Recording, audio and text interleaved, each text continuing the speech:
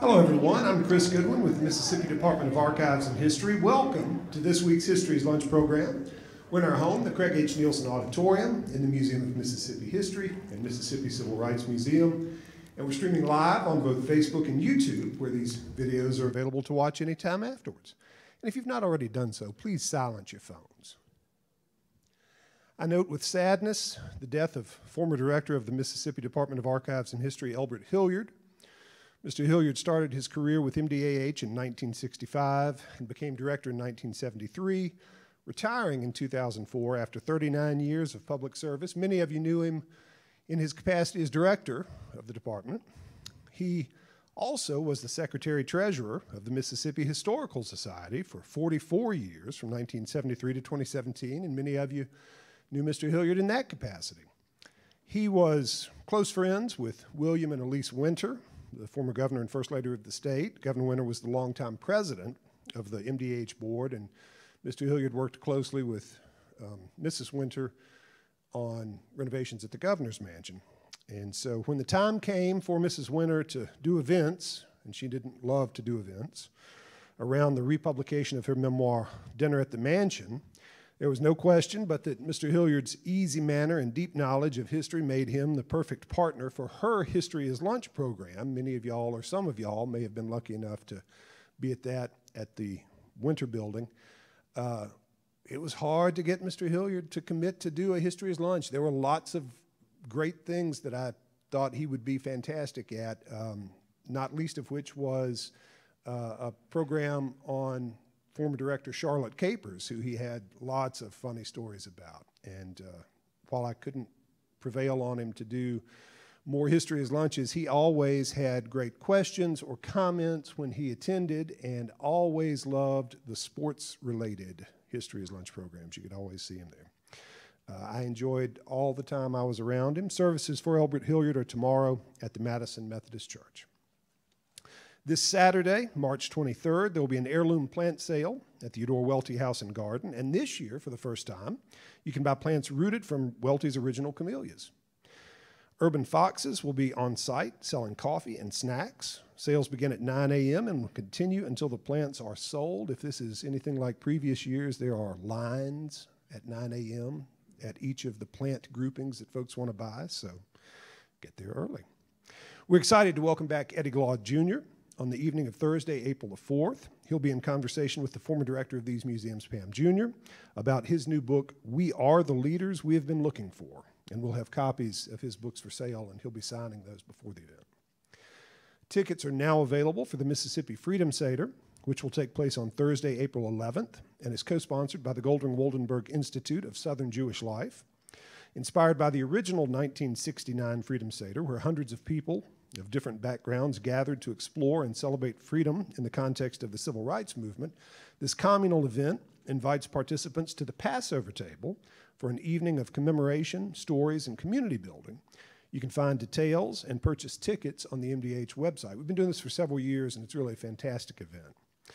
Finally, I hope that you'll come back next week for History's Lunch, when we'll be joined by Emily Crosby, who will present Anything I Was Big Enough to Do, Women in the Mississippi Civil Rights Movement. Today, I'm delighted to welcome Julie Kabat, author of the New University Press of Mississippi book, Love Letter from Pig, My Brother's Story of Freedom Summer. Julie Kabat earned her BA in philosophy from Brandeis University. She lives in North Chatham, New York, where she is a trustee of the North Chatham Free Library. Kabat was co-founder and executive director of Concerted Effort, a not-for-profit organization devoted to arts and education, and for more than 40 years worked with students in inner-city and rural schools. Kabat has toured internationally as a composer, performer, singer, and storyteller. She is narrating the audiobook of Love Letter from Pig. We're delighted to also have Gail Falk, who, as a 20-year-old student at Radcliffe College, came to Mississippi in June 1964. She remained in Meridian after the summer project for several months and returned in 1966 as the Mississippi writer for the Southern Courier newspaper. We'll hear first from Julie Kabat, and then Gail Falk will join her for a conversation. Help me welcome Julie Kabat to the stage.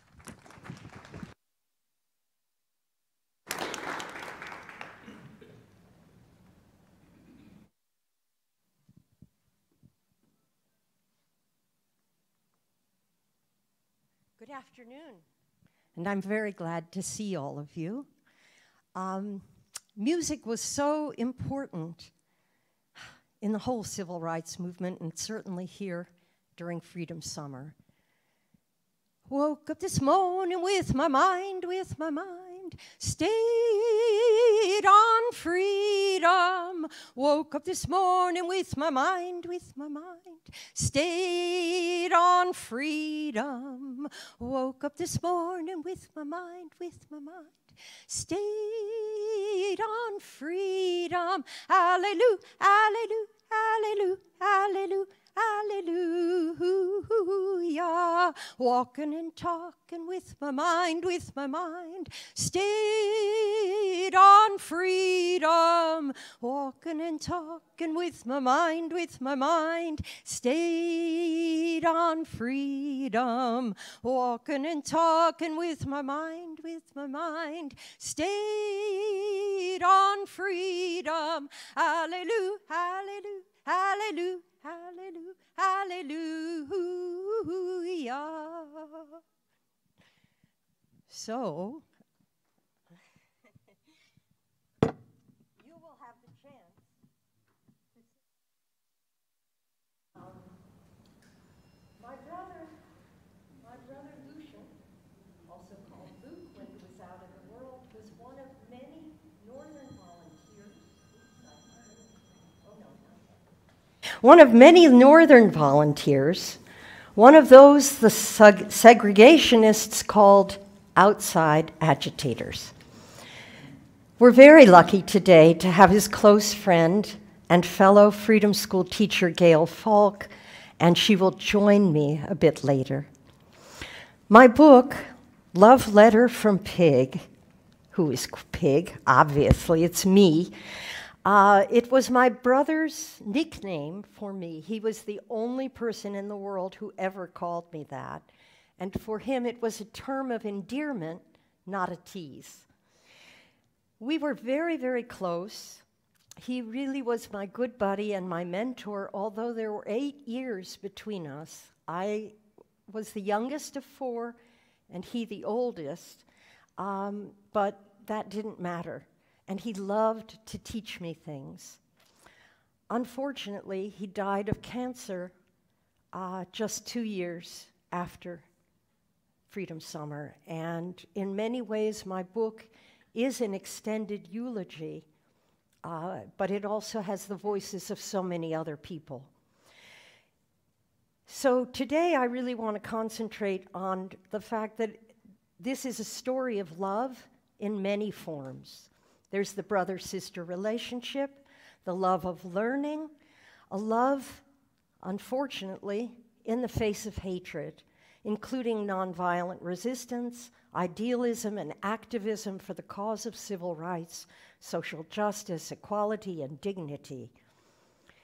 It's about breaking down racial barriers, developing relationships, building community, and nurturing, mentoring youth as future leaders.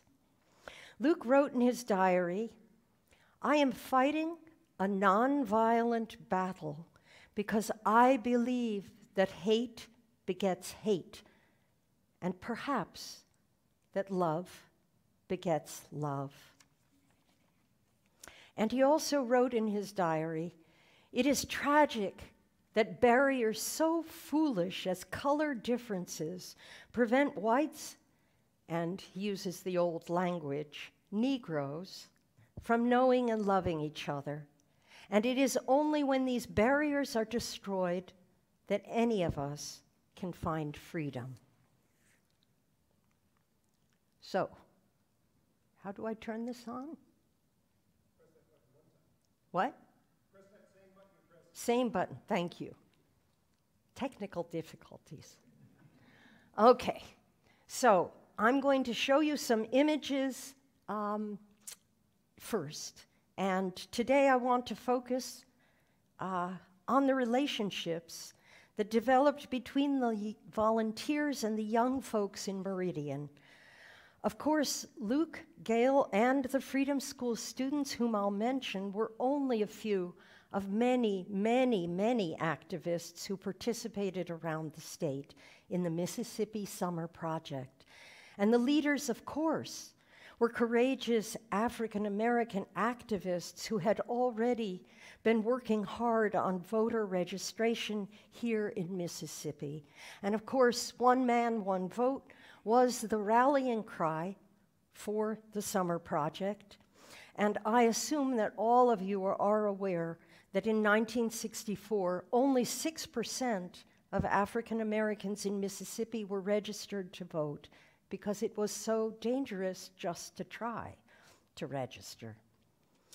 And I am sure also that most of you know that Freedom Summer was Bob Moses's brainchild.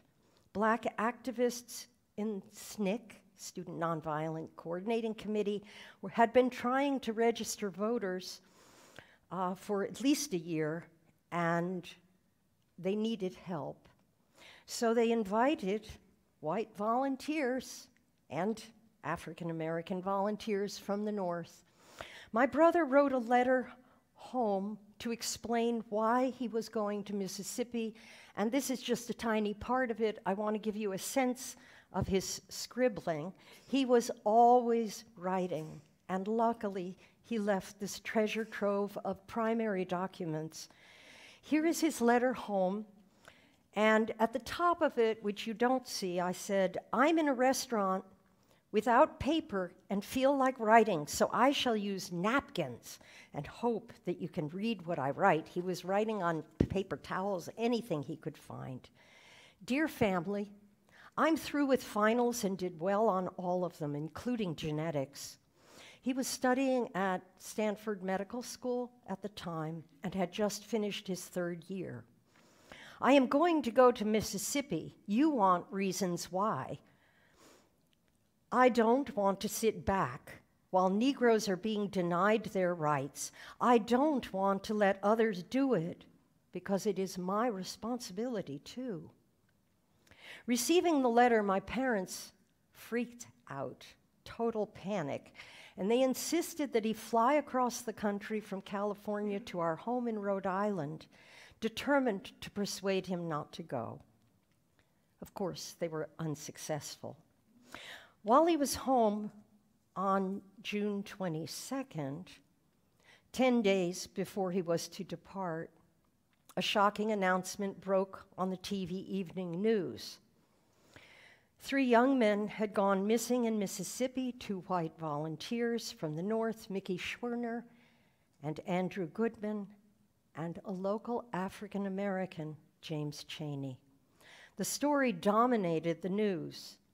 Mickey's wife, Rita, declared fiercely, "It is tragic, as far as I am concerned, that white Northerners have to be caught up in the machinery of injustice and indifference in the South before the American people register concern." And we knew she was right. So when my family was watching the TV evening news in my grandmother's bedroom where we kept the TV, we knew she was right, but it was the first time that the federal government and the media suddenly were paying attention to what was happening in Mississippi. Here's a photo. Oops. Here's a photo from later in the summer, taken at the memorial service for the 3 young men at the site of the Mount Zion Church, burned to the ground because Mickey and James had been meeting with members of the church to set up a freedom school there. For months, they had been hard at work preparing for Freedom Summer. And my brother is there, right there. At the end of his orientation, Luke was assigned to be a Freedom School teacher in Meridian and was stunned. He wrote, "Meridian? Ugh, not Meridian. That's where Schwerner came from. What?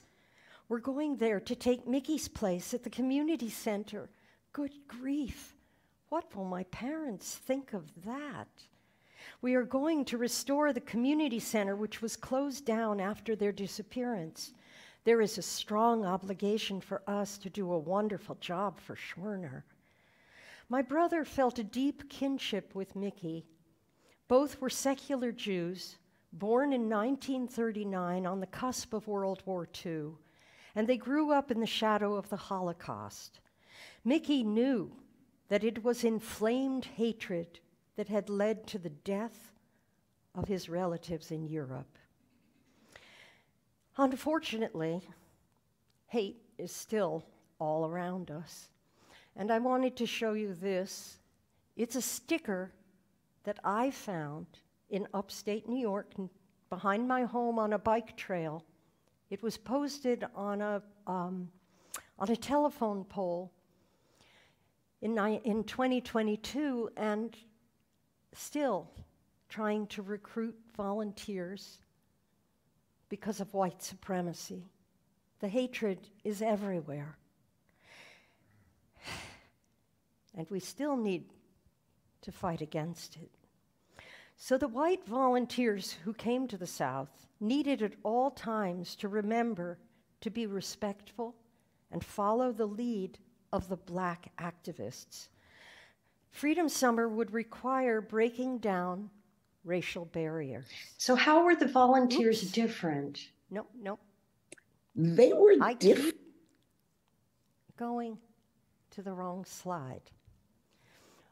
Here in the photo, grown up, very grown up, are two of the 7 sisters from the large Thompson family, and they were my brother's former Freedom School students. I met them in Meridian at the 50-year reunion in 2014. On the left is Dorothy, and she was 13 at the time. On my right is Andresa, her older sister, who was 17. There were 7 sisters and 2 brothers, and the Thompson sisters were called the Thompson sisters. Andresa has reflected that her mother never, ever wanted any of them to go out alone. And when she would be ready to leave the house, Andresa, her mother would say, "Take Dorothy with you. Never go alone." So here is a video. So how were the volunteers different? They were different in the fact that they did not pose a threat the way I saw it. They were nice and friendly. At first, we thought they were too nice and too friendly because there was these white people that wanted to talk with us, wanted to be friends with us, and you had to kind of step back and look at it to see if they were trying to do some harm to us or trying to get us to get in trouble or something. And as time went on, that did not turn out to be true. And in large parts of it, though, was because of Luke. He was nice, he was really friendly, and he would talk to us, and he would actually let us touch him. And it was kind of like, wow, touching these white guys, and they're talking with us. So it was really an eye-opening and educational as well. Only beyond the books, it was educational because we got to know them and we got to understand some of them were not out to get us. So it was quite an experience. Wow. So it was about overcoming racial barriers. And here you see my brother at the community center, surrounded by the kids. And when my brother and his friend Freeman were told that they were coming to Meridian, Freeman wrote, "Luke and I were told that when Mickey was alive, the Meridian Community Center was the place where Negro kids smiled. It was our desire to see them smile again and keep them smiling as often as any human being could ever be expected to smile. To orient you to place and time, here's a picture of Meridian, 5th Street. Here's a picture looking across 5th Street. The community center and the administrative offices were on the 2nd floor. And the community center became an oasis for the children and the adults who hung out there. Here is my brother in the library at the community center with the younger children. And he wrote, "Today was my first day on the job. About 30 kids spent the day with us. It was like a second childhood for me. Reading to the kids, I was amazed to find a real child prodigy, Ed, an 11-year-old boy with glasses and an intense desire to learn physics. I decided to discuss atomic energy, fission and fusion, etc., but he already knew almost as much as I do about these subjects. When I made a little mistake about the speed of sound, he gently corrected me. Later, when Luke had the opportunity to meet Ed's mother, he discovered that, quote, she is worried about him. She thinks he's a disturbed kid because he is only interested in atoms." So here are a few pictures of the children, close up, looking relaxed. This is Lance Williams. He and his brothers lived right across the street. He was also called 5th Street Red because they lived on 5th Street. And here is his brother, Len Ray. And here is the picture you saw before.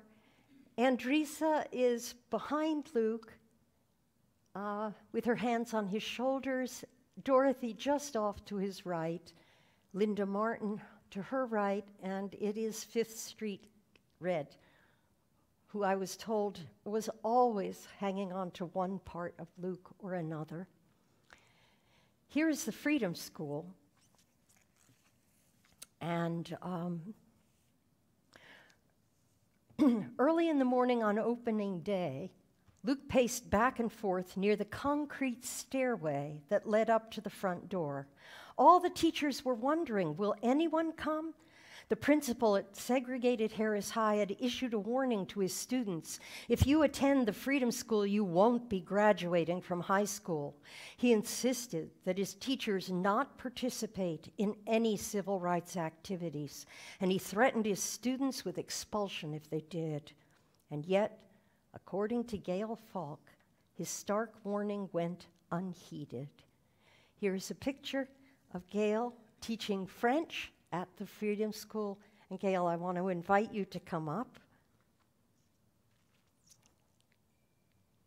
And I'm going to leave the picture up for a moment so you can see.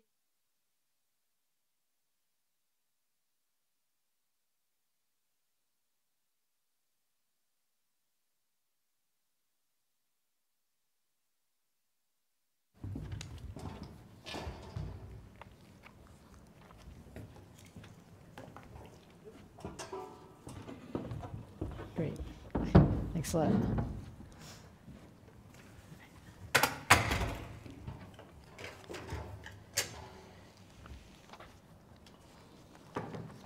So, Gail, would you read us a little bit about the school? This is from a letter I wrote home to friends and family.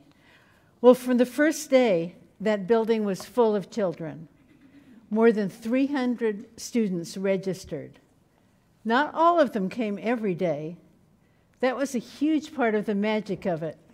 Children came because they wanted to, and not because someone was making them. There were 64 freedom schools around the state. Meridian was the only one that had its own building, which was a luxury. Formerly a Baptist seminary, the building had been neglected and vacant for a long time, but it came alive. And each freedom school was a world unto itself.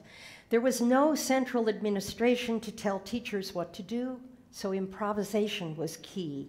And for the students, there was the added allure of being part of the civil rights movement. Andresa has said, "We didn't just study history, we made history."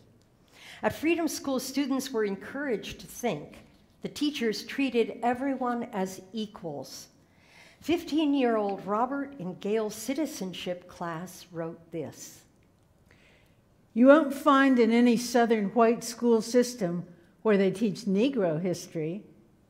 But at Negro schools, what do you have? Negro history? No, the white man's history. Why can't we learn about our own grandfather instead of Mr. Dix?" So Gale, citizenship and African American literature were the two core courses. What were they about? We covered a lot of ground in that summer of teaching. We talked about segregation and racism. We talked about the new civil rights law. We talked about African American leaders from the past and in the present, and writers. We had a lot of books that had been sent to us, and we were lucky enough to be able to give each child their own copy of Richard Wright's Black Boy. As I remember, none of the kids in our class had never in school read a book by a Black author.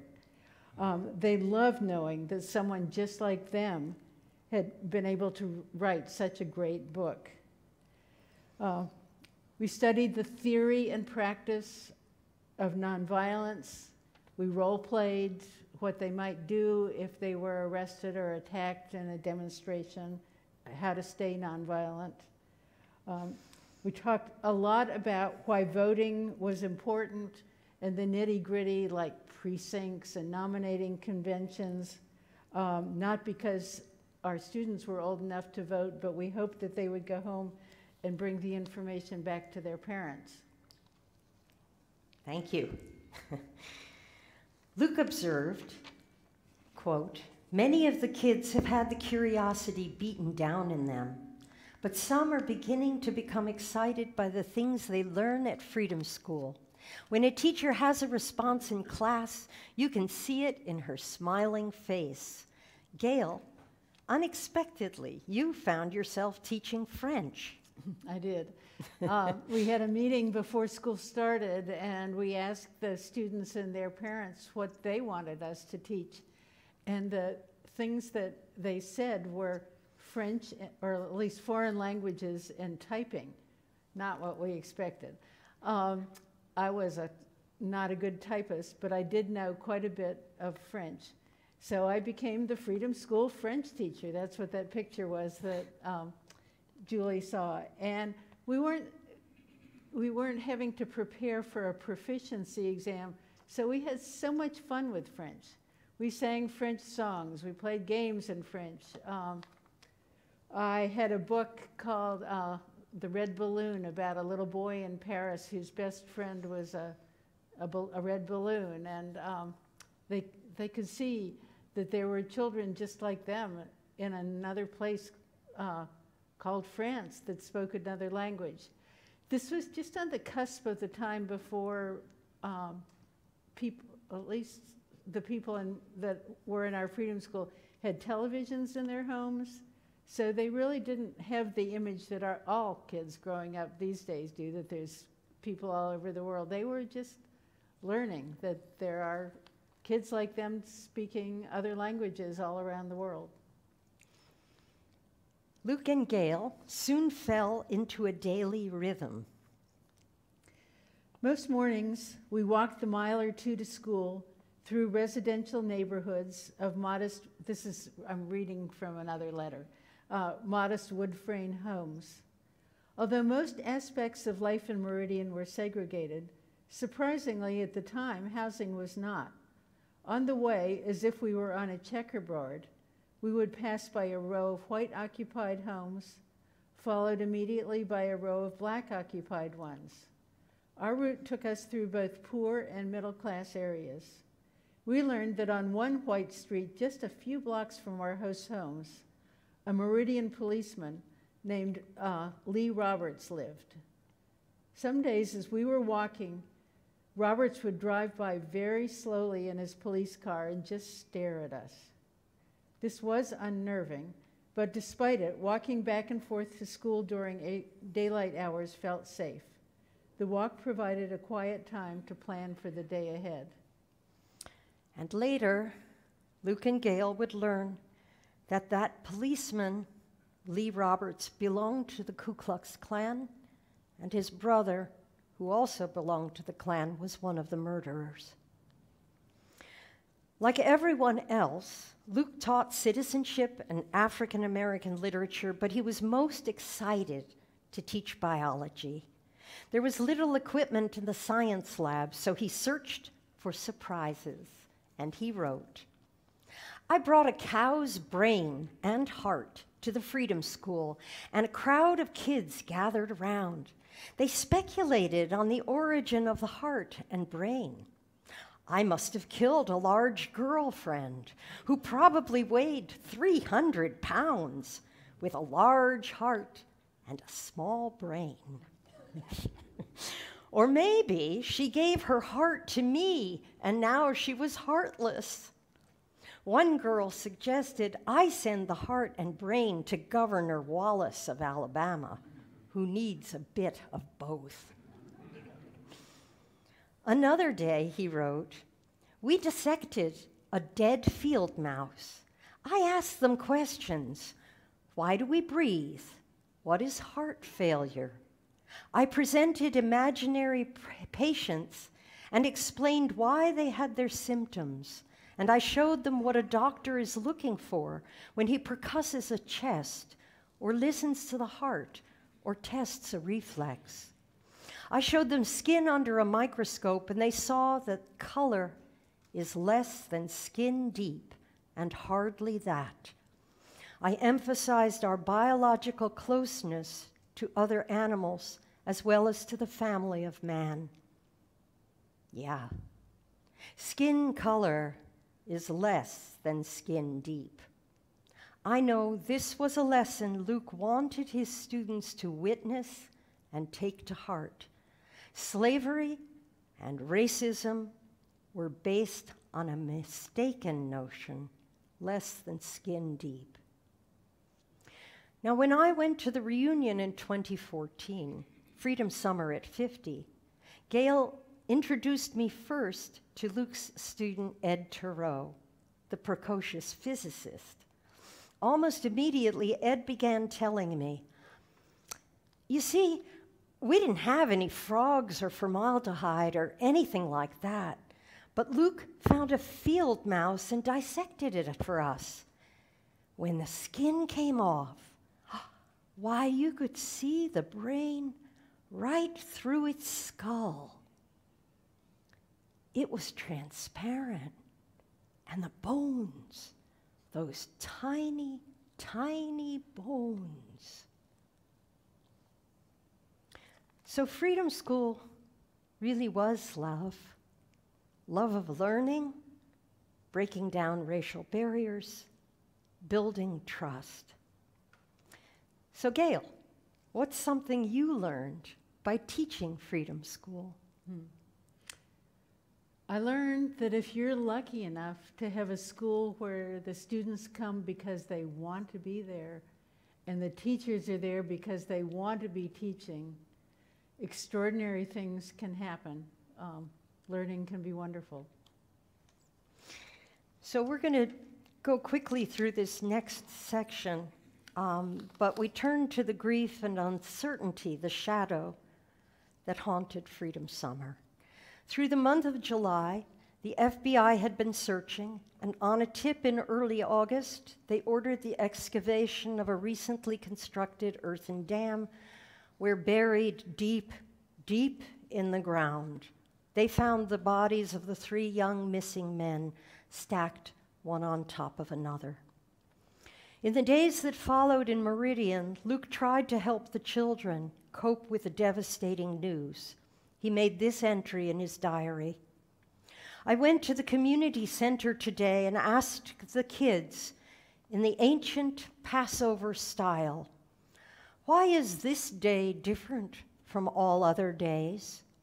The kids answered, "Because Mickey and them are dead." "What were they like?" I asked. I never had a chance to know them. Many little arms were raised and all spoke at once. Answers like, "He had a beard. He used to play Frankenstein with us.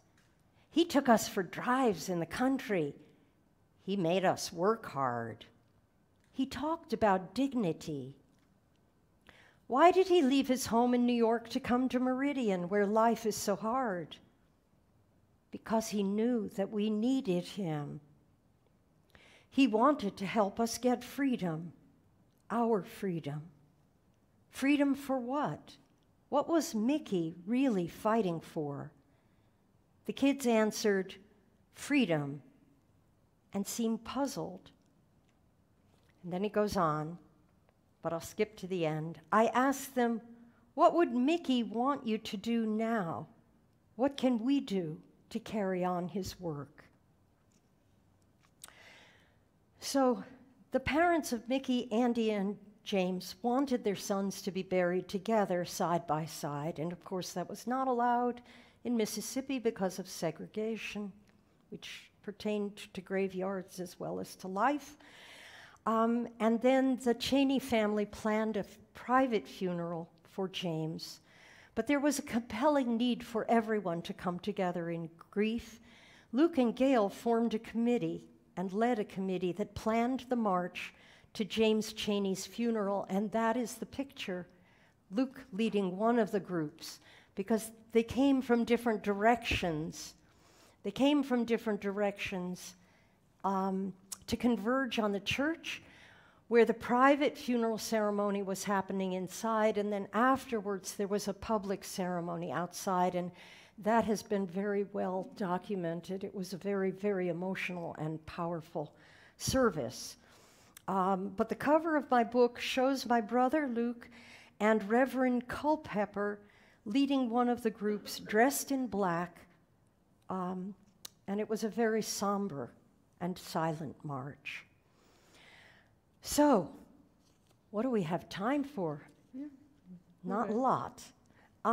Gail, you went back after, so read us a bit of the letter that you wrote explaining why you were going back to Mississippi. It wasn't really common for people, now we have gap years and students take semesters off from college, but at the time that was unusual, and I had to write a letter to the college explaining why I was going to stay in Meridian for a semester. So this is part of my letter. Before we came, I said Negro, but before we came, many African American people were satisfied with the goal of separate but equal, because they didn't know any whites that they wanted to have the freedom to know. But in the community center, as we talked together and sang songs and ate lunch together and monkeyed with the kids, in the homes where we helped wash dishes or ate breakfast or sat in the living room talking with our families, we gradually came to be trusted and loved, not as white people, but as people. If all the white volunteers went home to their nice homes and good schools, leaving the families we stayed with and the children we taught to bear the brunt of Mississippi's attempt to force closed the crack we made in, quote, the closed society, I doubt if the new trust and understanding would endure. So when Luke returned to medical school at Stanford, he saw many things in the North that were reminiscent of Mississippi. And that is, of course, de facto segregation, which is still too present all over the United States. In November, there was a gap in his medical education where the students got to choose where and what they wanted to study, and he went back to Meridian. He wrote, I am happy to be back in Meridian. I arrived in the night and slept on the floor of the COFO office under the ping pong table. There were many cockroaches and a good number of them crawled over me. I went out for dinner with some of the kids. We had chitterlings, called chitlins, pigs' intestines, and they smelled something terrible. If they can eat chitlins, they can overcome almost anything. So Gail and Luke were there in the fall. They took teens out to test the Civil Rights Bill, and one evening, Luke and his friend Free and 8 teenagers faced a mob, and later that evening, Luke and Free were arrested and charged with contributing to the delinquency of minors. It's ironic, isn't it? So the glue that held it all together was music. Gail, do you want to read? And then we get to sing. Okay.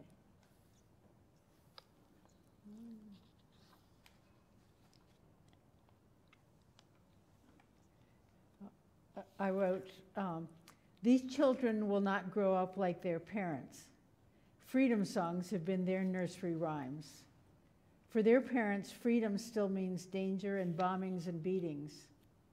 For the children we knew, freedom is beginning to mean friends and new ideas and being brave enough to start to dream about and choose the life they want to lead when they grow up, and learning to make these dreams come true. They are already, as one of the Freedom School students said, free in the mind. And is this not a lot closer to the meaning of that word, which none of us really understand?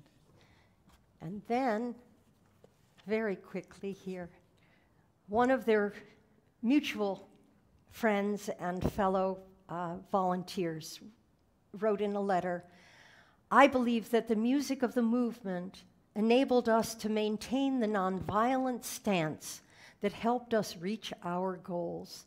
It was easier not to fight back and to preserve our dignity when we were as one with others in deeply felt song. Ain't gonna let nobody, Lordy, turn me round." So, sing. Okay, so you know what? I'm a singer. So open your mouths, give yourselves a chance to stretch and sigh. Go, ah. Feels good. Ah. So you open your mouths. Don't be shy. Let's hear it. Ah. All right. Ain't gonna let nobody, Lordy, turn me round, turn me round, turn me round. Ain't gonna let nobody, Lordy, turn me round. I'm gonna keep on a walking, Lord, keep on a talking, Lord, marching up to freedom land. Louder. Ain't gonna let no policeman's turn me round, turn me round, turn me round. Ain't gonna let no policeman turn me round. I'm gonna keep on a walking, Lord, keep on a talking, Lord, marching up to freedom land. And here's one you may or may not know, which we're gonna do as an echo song to begin.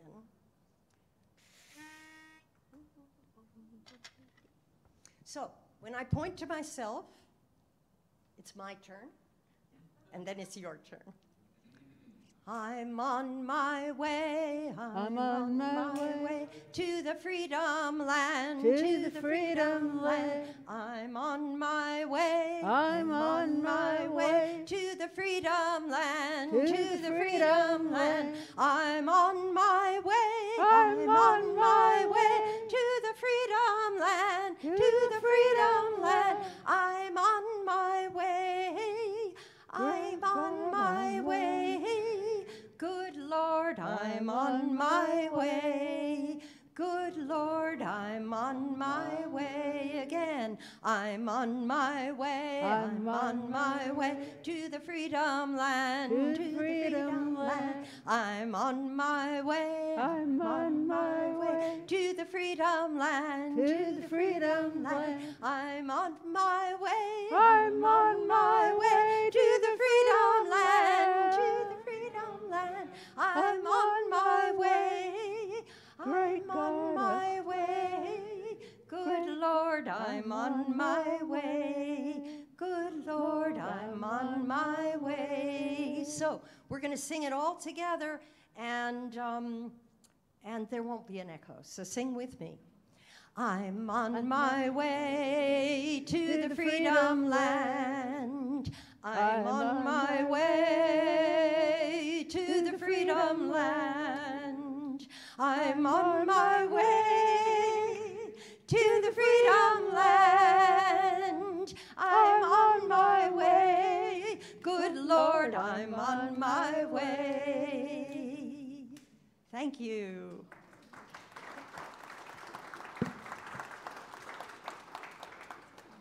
So now it's time for questions. You can raise your hand. We'll bring the microphone to you, and that way everybody can hear your question as well as the answer.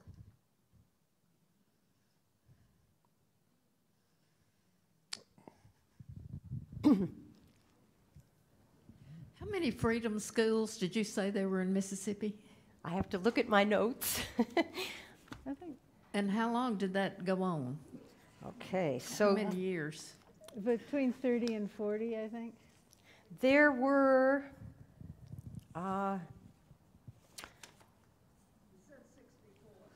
But I think you transposed the numbers. that's right, 64.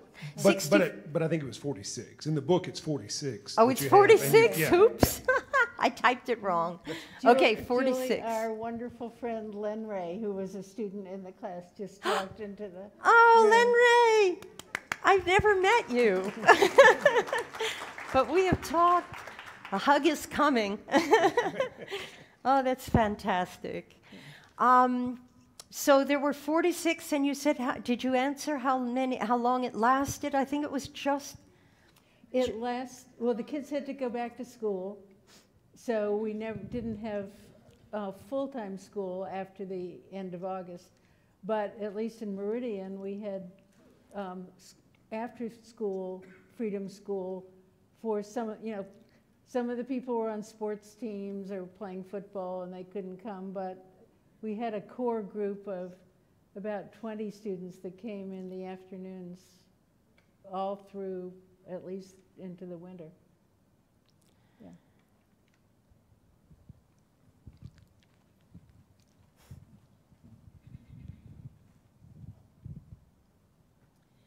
Did you experience any violence or any problems during the time that you worked with the students from the outside white community?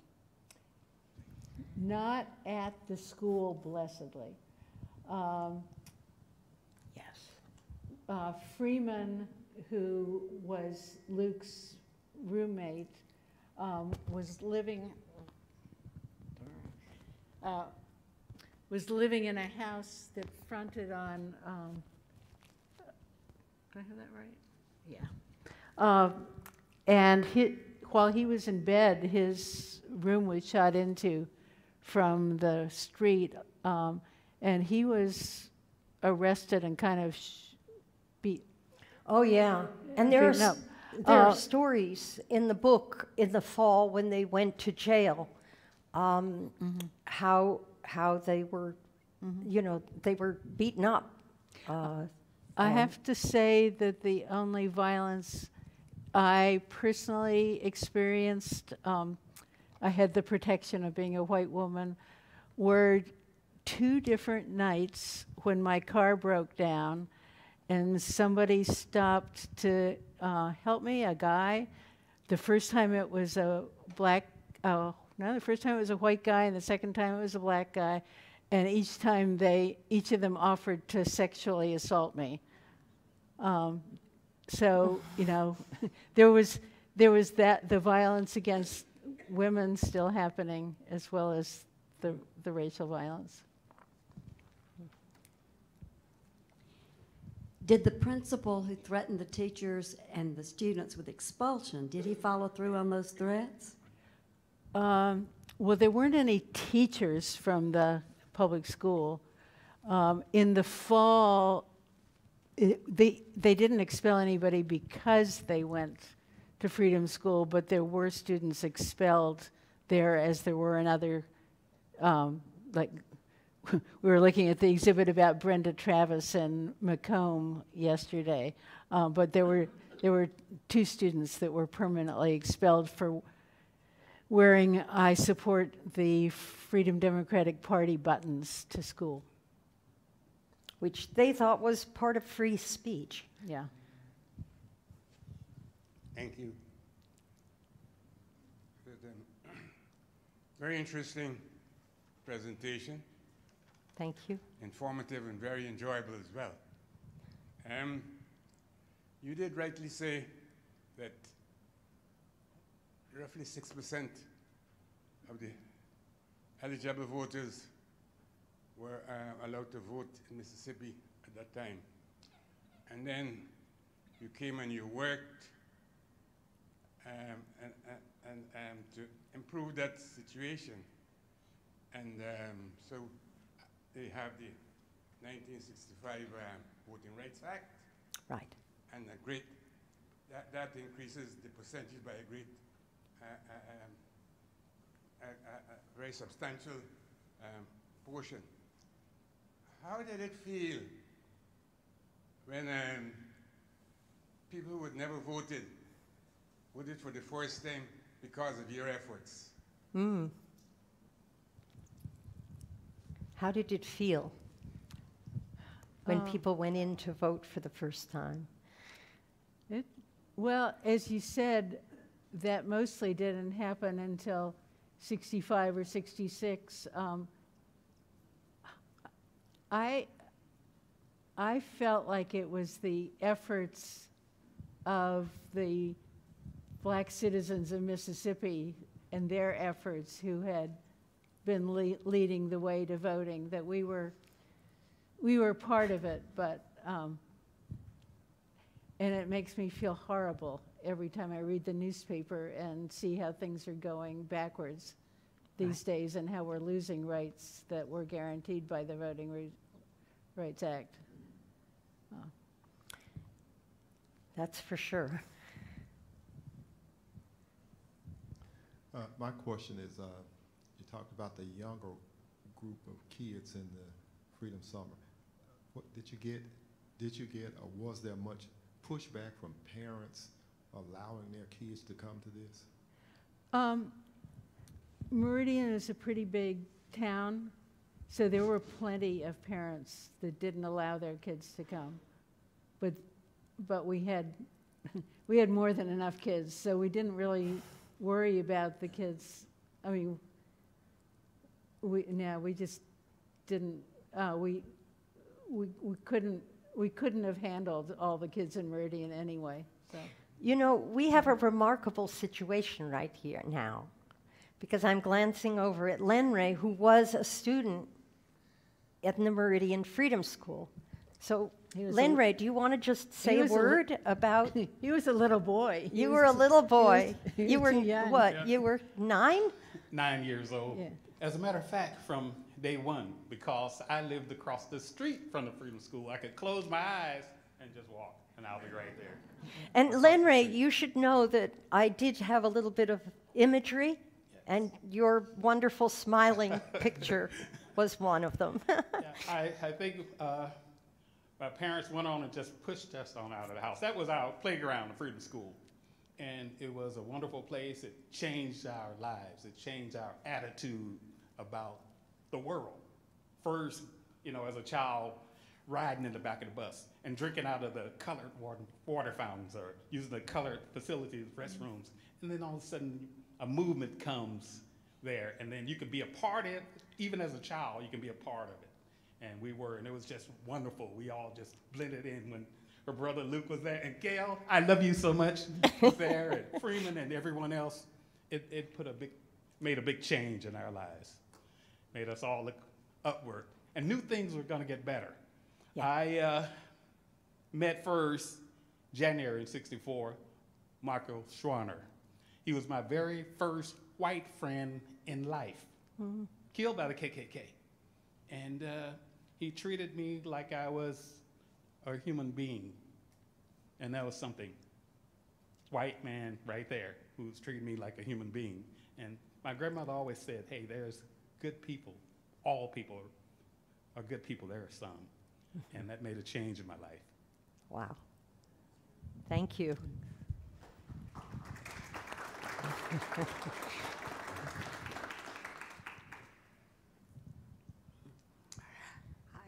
I enjoyed the presentation, and it made me reflect on a lot of things, but to try to keep my question focused on your presentation, I'm wondering if